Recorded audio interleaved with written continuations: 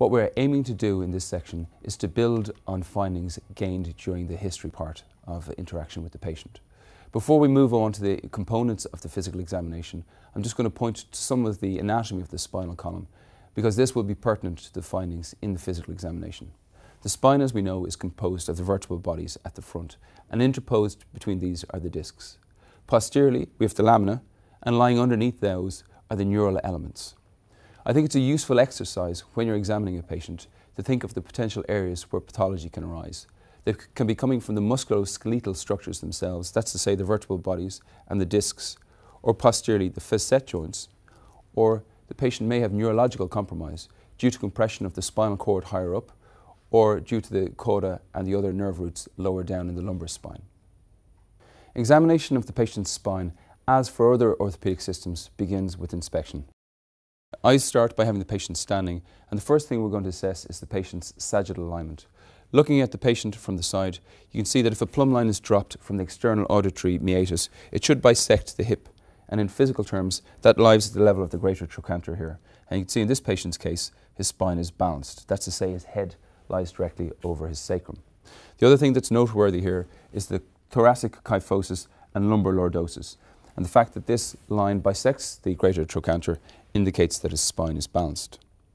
The next step is to assess the coronal alignment of the patient's spine. And this is done by assessing an imaginary plumb line from the level of the C7 vertebra down to the sacrum. And this should essentially bisect the sacrum. If the patient has a condition such as scoliosis, where there is imbalance, the plumb line will deviate off to the side. And one can measure this displacement in terms of centimetres. The next component of the physical examination is to have the patient flex forward, and in this we're looking for two things. Firstly, to assess the stability and flexibility of the patient's lumbar spine, and secondly, looking for thoracic rotation in the setting of scoliosis. So just get you to bend forward there for me, Brian. In this scenario, Brian is reaching his ankles at the moment, indicating a normal degree of lumbar flexibility, and we can also see that his thoracic spine is flat here, indicating that there's no thoracic rotation and no underlying scoliosis in this situation. The next component to examination is inspection, and in the setting of cervical spine disease, we may see wasting of the musculature of the upper extremities and shoulder girdle musculature. Looking at Brian from the front here, you can see that his deltoid musculature and biceps are normal. Brian, I'll just get you to adopt a position like Arnold Schwarzenegger. Bring your two arms up, and you can see both his biceps and pectoralis major are well developed bilaterally with no atrophy. And if you can just turn right around for me now. Look at you from the back, bring your two arms forward like this, and you can see again that he's got symmetry of his rotator cuff musculature bilaterally, indicating no signs of any wasting and no underlying neurological compromise.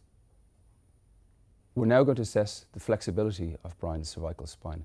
So Brian, what I'll get you to do is just to put your chin on your chest for me, right the way down. Look right up towards the ceiling for me. And he's got full flexion and extension there. Look straight ahead, Brian. Look over your left shoulder for me now. Over to your right shoulder. Look straight ahead. So lateral rotation is normal and symmetrical. Put your left ear on your left shoulder for me now, and right ear on your right shoulder. And again, a symmetrical amount of lateral flexion of his cervical spine. The next test that we'll move on to is Spurling's test, looking for exit foraminal stenosis in the cervical spine. So Brian, I'll get you to put your left ear on your left shoulder again, and I'm going to compress axially down on Brian's skull here, trying to impede one of the exit foramen, and this may uncover entrapment of a cervical nerve root. And what I'd expect to see here, if Brian does have a cervical nerve root entrapment, is increase in pain going down his arm. The next component of the physical examination is neurological evaluation. Initially, we're going to examine the upper extremities, and we've already outruled muscular atrophy in Brian's case. What we're going to focus on here is sensory, motor, and reflex evaluation. So Brian, I'll just get you to adopt that sort of posture with your hands. So the first dermatome to assess is the C5 dermatome, which lies over the deltoid. Obviously, you're assessing both sides, looking for asymmetry in terms of what the patient feels. So that feels the same on both sides, Brian. Come on. So C5 is the deltoid. C6 is the thenar eminence. We're going to assess that on both sides. Again, asking the patient as we go if there's any asymmetry in terms of what they feel. C7 is the middle finger. C8 is the hypothenar eminence. And T1 is the inside of the biceps. You may want to continue the examination down over the patient's trunk, T4 being the level of the nipple, T10 being the level of the umbilicus, looking again for asymmetry in terms of sensory innervation. The next component is the motor exam. Brian, I'll just get you to hold your hands like that again for me. Bring your arms up to the side here and keep them in that position. Don't let me move them. So I'm going to push down here. You can see here that Brian is able to resist me easily, indicating on the MRC grading that he's a 5/5 power in his deltoids, which are innervated by the C5 myotome. Brian, if you can adopt that position with your arms. Here we're assessing the biceps. Again, this is the C5 nerve root. Again, Brian has normal power, 5/5. The next is the C6 myotome, which is wrist dorsiflexion. So Brian, if you can do that with both wrists, just bring them back like that for me on both sides. And again, you're comparing like with like, looking for asymmetry and potential weakness on either side. C7 is the triceps. So Brian, I want you to do that with both arms. Just push me away. Come on, try the same here again. Come on. Again, normal power. C8 is flexion of the middle finger. So I'll get you to bend your middle finger like you're hanging on to a ledge, is typically what I say to patients. And you can see here that Brian has normal power preservation.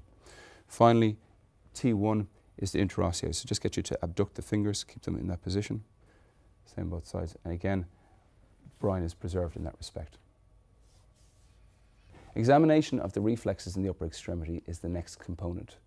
We're going to assess the reflexes at the level of the elbow, C5-6 over the bicipital tendon, over the distal wrist, again C5-6, and finally over the triceps.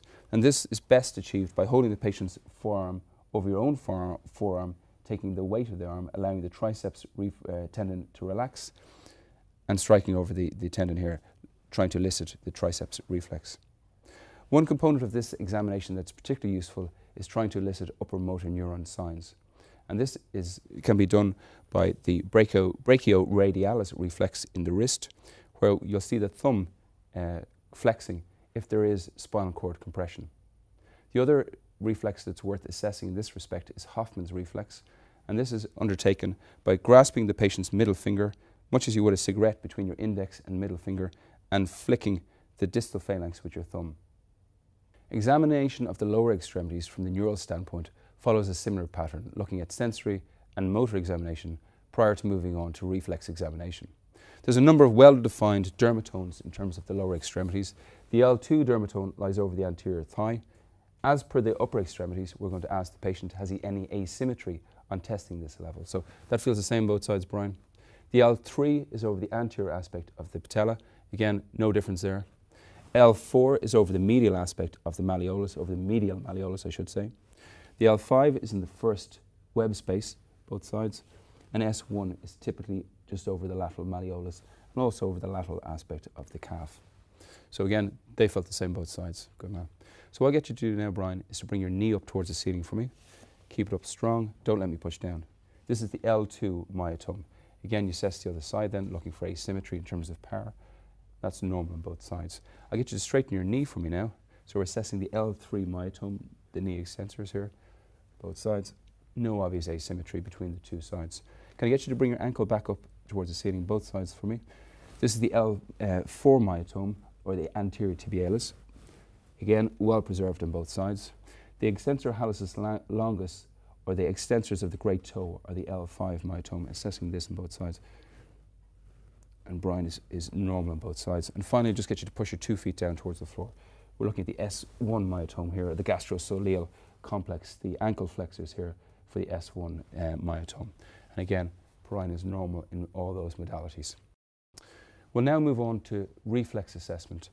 Over the anterior aspect of the knee, if you grab the patella like this, you can see that the patellar tendon is just below this level, and we're looking for asymmetry again. This is the L3-4, and over the Achilles tendon on both sides, looking for the ankle jerk, which would be S1-2. And you can see there that it's quite easy to elicit in the seated position. We then look for the Babinski reflex, scratching the sole of the foot, which the patient always enjoys. You can see here in Brian's case. And you expect to see plantar flexion of the great toe in the normal setting. If the patient has potential spinal cord compression, you may see a upgoing plantar, which would be indicative of that. Clonus is another useful test to elicit. And in this scenario here, we're going to move the patient's foot a number of times just to relax the ankle flexors and extensors, and then sharply dorsiflex the ankle. More than 3 beats of clonus is considered pathological in this setting, again a sign of a potential upper motor neuron situation. In the setting of a patient potentially presenting with sciatica, the straight leg raise is a very useful test. This is undertaken as a passive test, passively lifting the patient's involved leg. It's important to look at the patient's face as they may not communicate to you that they're in discomfort, and you elevate the leg until the patient is in discomfort. And Brian looks like he's in some discomfort now, as you can see from his broad smile. To further enforce this, Leseg's test involves passively dorsiflexing the patient's ankle. And what we're doing here is enhancing the stretch of the sciatic nerve and potentially worsening a scenario where there's a disc prolapse pressing on one of the nerve roots supplying the sciatic nerve. So that really wraps up the spinal examination. I'd recommend examining the patient initially in the standing position, looking at the overall alignment of the spine, looking at the patient's sagittal and coronal balance, and then moving on to placing the patient in a seated position, undertaking neurological examination prior to finishing things up with the patient lying supine here for any sciatic nerve tests that you may wish to do.